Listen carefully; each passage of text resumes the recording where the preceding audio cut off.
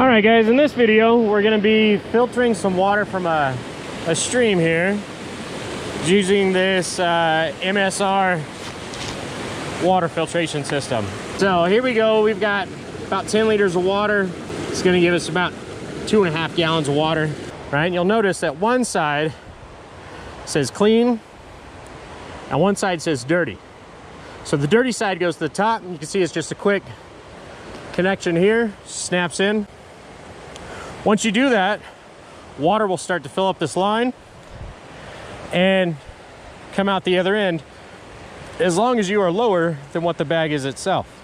This one actually comes with little adapters for your Nalgene bottles, or you can see here that it's got little step down systems for different size water bottles. Release the clip, water starts to flow, fills up my bottle.